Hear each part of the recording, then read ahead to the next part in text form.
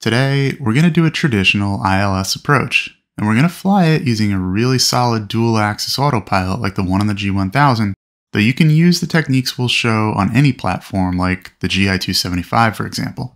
We're on an IFR flight to Baltimore, Washington International. Even though it's a Bravo airport, it's actually somewhat general aviation friendly. They have a runway, 33 right, that's used just for GA and doesn't have any of the big iron from the airlines to compete with.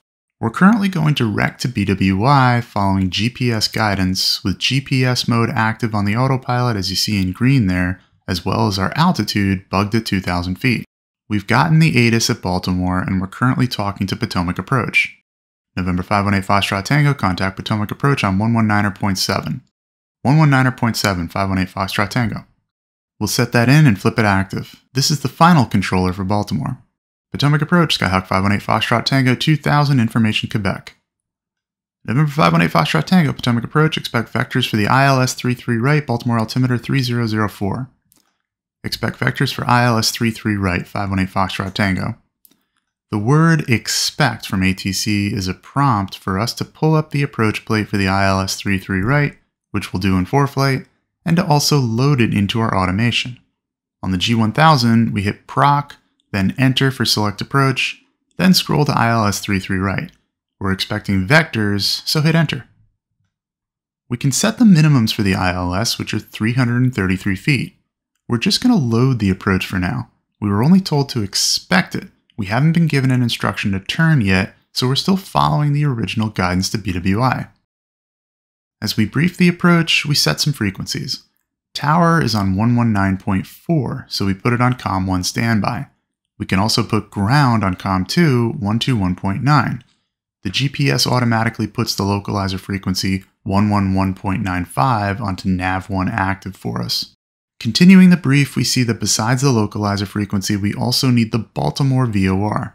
There's a slight variation in this approach to some others out there. The distance markings for fixes like duds and Oriole are in DME, but it's not the DME from the localizer antenna, but from the Baltimore VOR. You can see on the airport diagram that the VOR is offset a bit from runway 33 right on the field. We'll set the frequency for the VOR after we activate the approach. Cessna 518 Foxtrot Tango, turn right heading 150. Right heading 150, 518 Foxtrot Tango. So we'll twist the heading knob to 150, then hit HDG to switch over to heading mode, and the autopilot begins our turn. We can now activate the approach. The pink needles in the HSI are replaced by green ones, picking up the ILS. You may notice suspend mode activated on the HSI and on the bottom. This is a quirk of the simulator and wouldn't show up on the real G1000. We'll work around it later. We're going to set the Baltimore VOR on nav2, 115.1.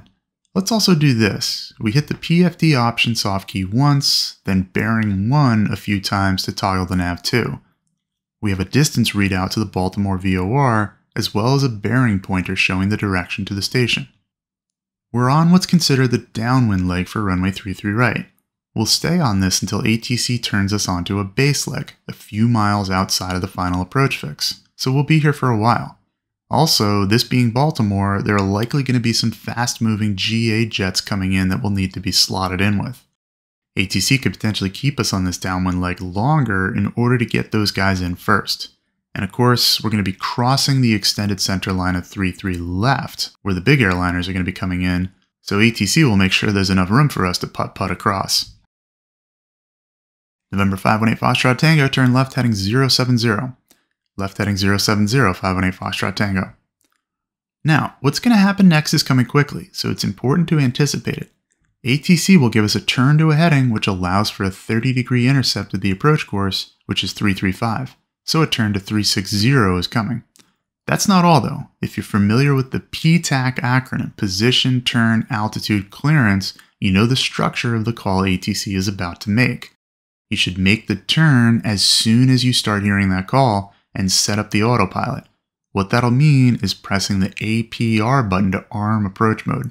So we're listening for the call, and we're going to turn to the heading and hit APR. November 518 Foxtrot Tango, you're 4 miles from Oriole, turn left heading 360, maintain 2000 until intercepting localizer, cleared ILS 33 right approach. Left heading 360, maintain 2000 until intercept, cleared ILS 33 right, 518 Foxtrot Tango. Notice that after we hit APR, LOC, and GS now show up and the status bar is armed. We're still on heading mode set to 360, but when the localizer needle comes in, localizer mode goes active, and the autopilot will turn to intercept.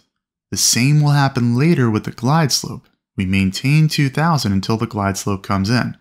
As it comes down, we reduce power indicated over the MFD on the right and configure for our approach. Glide slope mode goes active now and we start down. November 518 Foxtrot Tango, contact Baltimore Tower. Contact Tower 518 Foxtrot Tango. Baltimore Tower, Skyhawk 518 Foxtrot Tango, ILS 33 right. November 518 Foxtrot Tango, Baltimore Tower, winds 270 at 13, runway 33 right, clear to land. Runway 33 right, clear to land, 518 Foxtrot Tango. Now, in training, you may have been taught that you use pitch to control airspeed and power to control altitude or glide slope.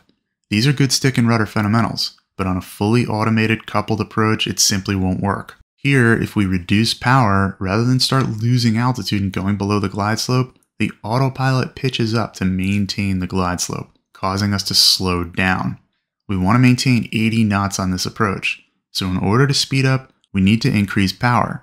On these coupled approaches then, it's power for airspeed, pitch for altitude, and we don't control pitch here.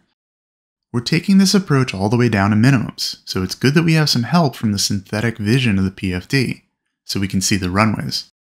The wind is out of the west, a left quartering headwind, pushing us to the right. Our crab has us pointing left of the runway, but as you look at the little meatball showing where we're headed, it should be right over the approach end of the runway. The decision altitude is 333 feet. It's bugged on the altitude tape. Just as we reach it, the runway comes into sight and we can switch off the autopilot and transition to visual. If you decide to change your configuration here for landing, be careful that you don't end up back in IMC or you'll have to go missed. Remember, increasing flaps will cause a momentary rise or at least a delay in the descent rate. With a long enough runway and slow enough plane, you may consider leaving your approach configuration in all the way through and just floating a bit longer to land. It's up to you. We'll put it down and be handed off to ground for our taxi into signature, where we'll probably be met by some fabulously high ramp fees, I'm sure. So that's just a quick run through of a typical ILS approach using a modern autopilot. Check out the Flight Insight website linked here and in the description for our ground schools and more training today.